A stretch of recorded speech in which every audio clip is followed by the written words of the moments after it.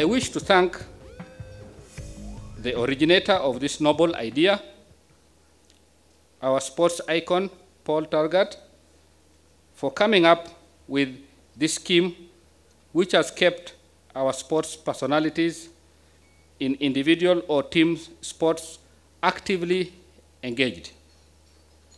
The scheme has inspired the sportsmen and women to be more focused and to work harder in their respective disciplines.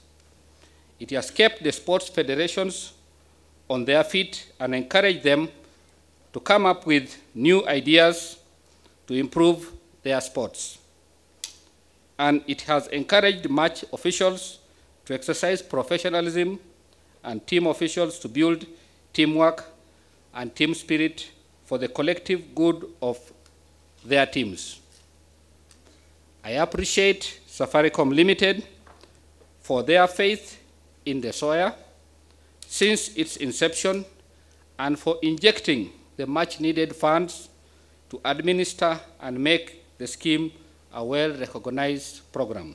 As the chairman of Kenya at 50, ladies and gentlemen, I am glad that we celebrate the 10th anniversary of Soya Awards when we also are celebrating Kenya's 50th anniversary as a nation.